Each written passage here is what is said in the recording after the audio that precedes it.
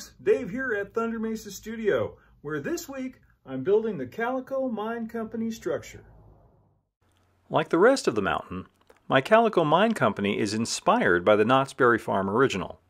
I did take some liberties with the dimensions and placed doors and windows where they would make more sense for a mine warehouse rather than a ride-load building. Before building and installing my Calico Mine Company structure, there was a little prep work that needed doing on the layout.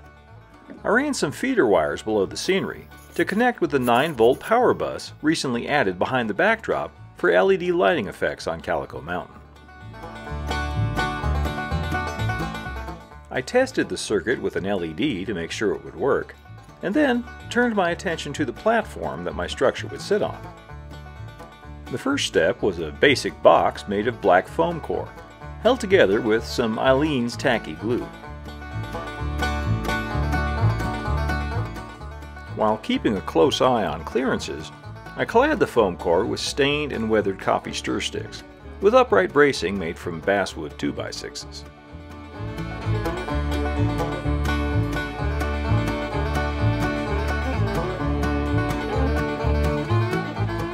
For a nice, level surface, I made an illustration board base to match the footprint of my structure, and then I decked the rest of the platform with more copy stir sticks, cut and fitted to size. Then I was just about ready to start on the building itself. Now over here I have all of the laser cut parts that I created for the Calico Mine building. Most of them are 1/16 inch thick basswood, except for the parts that won't show, which I did out of illustration board. Those will be in the back and you won't see them. And all that's left of the mock-up that I created, it pretty much got destroyed while I was measuring and marking for the different parts. And this really shows you the value of a mock-up. I was able to get parts that would fit exactly in the space I had because I had already built it. I had already built this and made sure that it fit, and then I just took the measurements off of this to create my my laser cut parts. I also have a couple of Tichy Train Group styrene windows that I'm going to be using. These are 4/4 double hung O-scale windows. And the first thing to do, I think, is to stain all of this with the same stain that I used on the platform. The Calico Mine building at Knott's is pretty much just bare wood stained, very realistic in that way. The trim has a little paint on it, but everything else is kind of bare weathered wood. So we're going to go for that look by staining all of these pieces now. One thing, actually, before I start staining, I wanted to show you, for this long front wall, I had to create it as two separate pieces because the narrowness of the basswood I was working with and the grain was to go in this direction. So I created it as two pieces that fit together like that. Now, before I stain this, I think I want to assemble these two pieces and put some bracing on the back. This is O-scale 8x8 we'll be using for bracing. And that'll keep this from warping and keep these pieces matched up while the stain dries. All right, now while the glue on the back of this dries, I can remove all of these from the backing card. And these are the porch rafters that are going to hold up that big awning over the tracks. Get those taken out and I can start staining everything.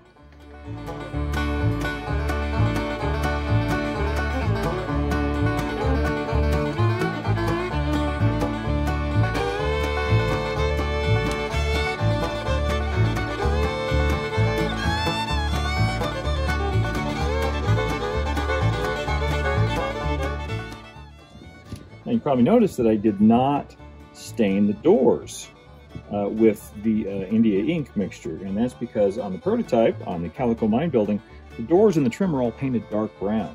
So I'm going to use some Minwax dark walnut on all the doors and trim to give them that dark brown color. Okay, I think I'm ready to start putting these walls together. Now for these illustration board walls that aren't going to show on the model, I just went ahead and painted them a flat dark brown. So, I think I'll start with this back wall. And this one goes this way. Like that. Yeah, I'll put that in place first.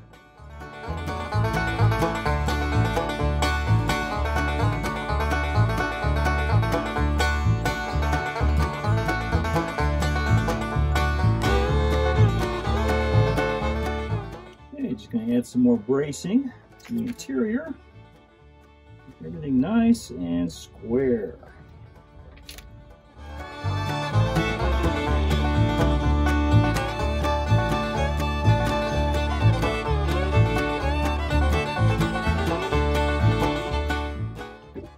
I'm about ready to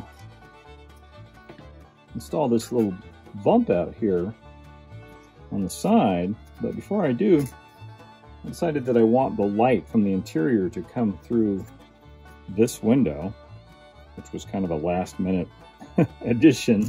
So I'm going to cut out this little square here so the light can come through.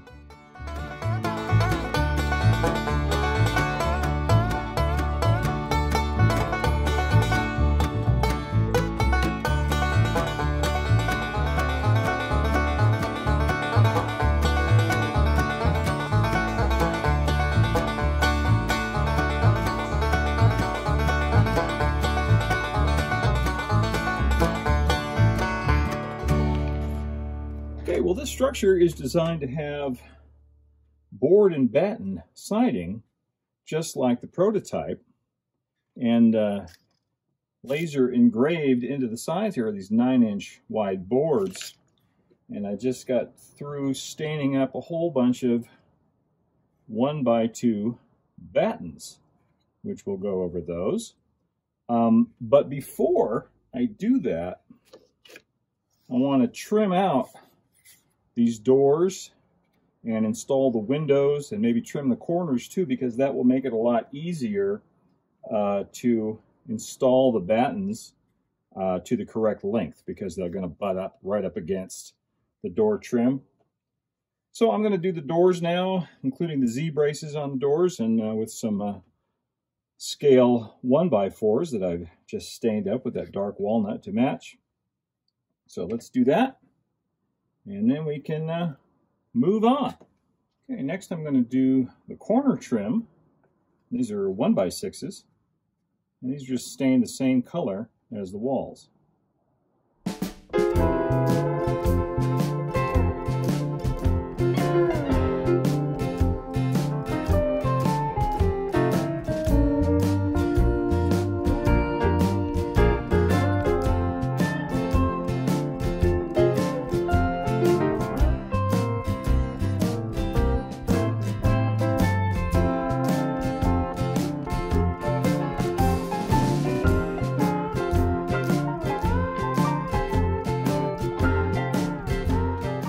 Okay, now I'm ready to start putting the battens on, which is probably going to be one of the most time-consuming parts of this whole build.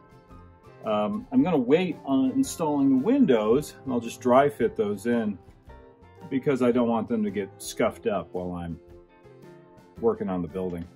So now we just go around and start fitting these 1x2 battens all the way around the structure.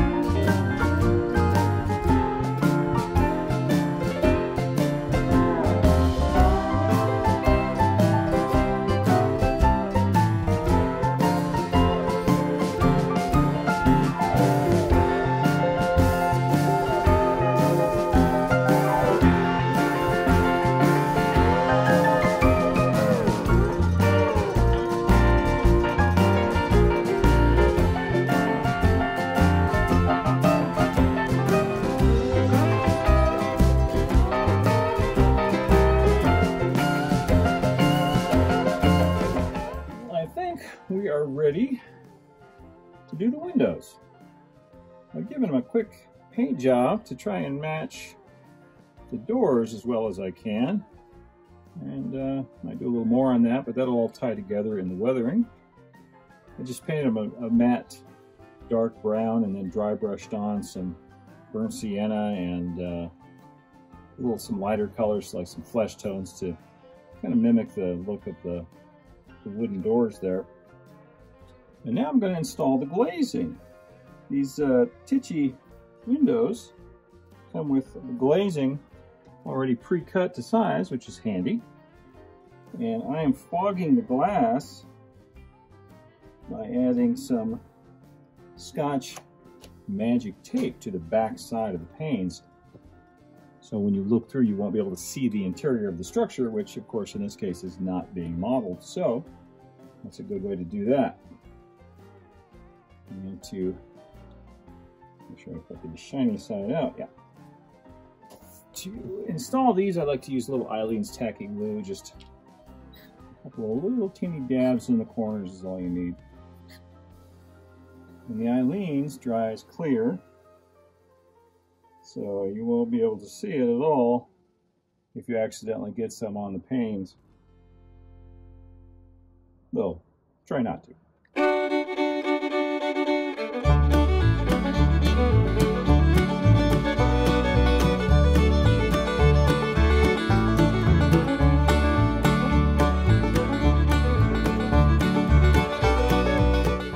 Now I'll just use a little Eileen's to glue the windows into the openings on the model.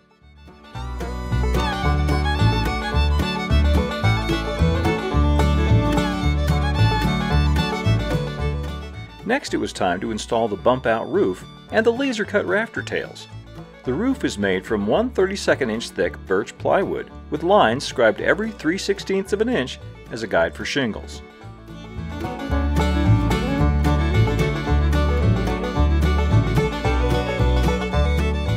The shingles are peel and stick real cedar from Crescent Creek models that have been stained a weathered gray with Vallejo acrylics.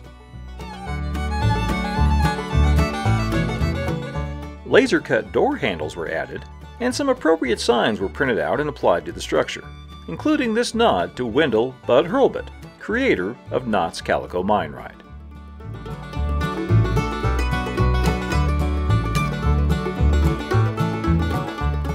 I made a foam core support for the structure's lighting. That consists of one flickering and one non-flickering yellow LED for the interior, and a second flickering LED to be hidden beneath the porch awning. All three are 3mm LEDs that can work at 9 to 12 volts.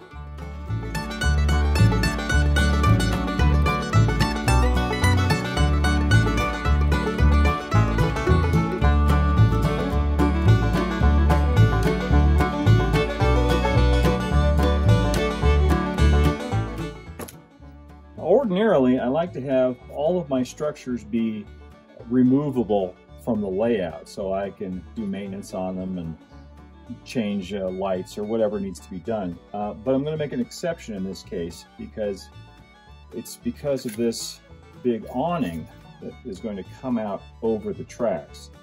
And the easiest way to build that, the best way I think, is to build it in place on the layout. So this is actually the bottom part of the structure is going to be permanently installed on the layout, but I'm going to make a removable roof, which I've done several times before with my structures, so the roof can pop off and I can still be able to access these LEDs inside if I ever need to change them.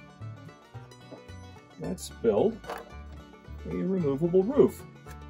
And how I do that is I build an interior structure, usually out of foam core, and then I'll clad it with this 1/32 inch plywood, which is the actual roofing material that the shingles and everything will go on. But first I have to build this foam core box. All right, now I can install the main structure on the layout. And the first thing I need to do is connect up these wires.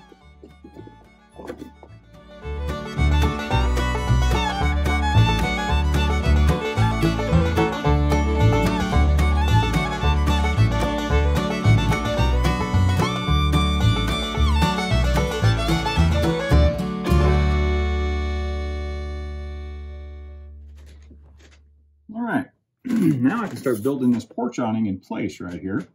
I have to be real careful of the clearances so the locomotives and the cars will fit underneath here. That's one of the main reasons I wanted to build it in place. The first piece of the puzzle is this 6x12 footer, which will act as a support for the porch posts on this side of the track. Back over here at the workbench, I've got this laser cut piece from some 1/8 inch thick material. So it's basically a 6x12, and it's notched to accept these porch rafters, which will come from the building over the track and fit into that notch right there. And all I have to do here is glue into place the 4 support posts. We'll do that, and then we'll see if everything fits over on the layout.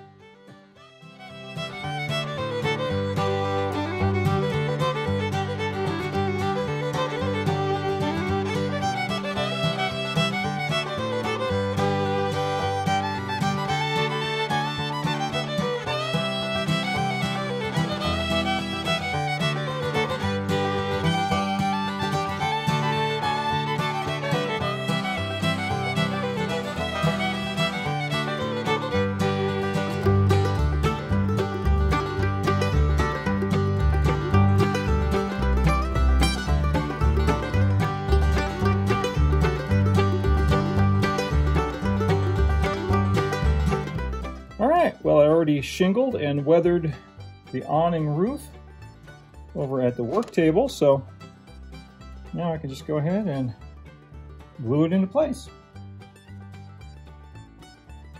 We'll glue on every one of these rafters.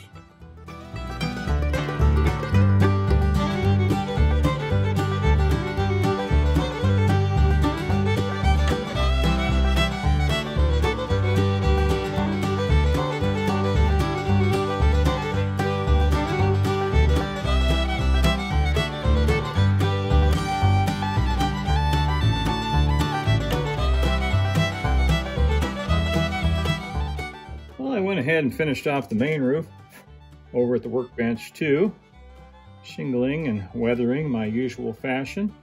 The smoke jack is from Wiseman Model Services.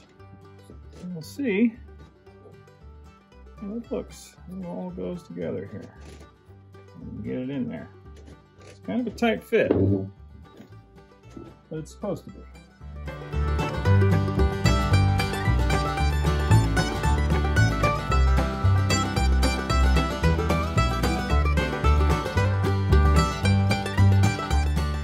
Just have a couple more details I want to add before I'll call this finished. I'm going to put some 2x4 trim on the roof eaves and build a little retaining wall back here where this rock wall is. Maybe add a few barrels and other castings to the platform just to clutter it up a little bit. I built a simple retaining wall from 8x8 stock, then added some 2x4 trim to the roof edges. On the platform, I added some barrels, a lantern from Berkshire Valley Models, some printed paper dynamite boxes, and a shovel and broom from Wiseman Model Services.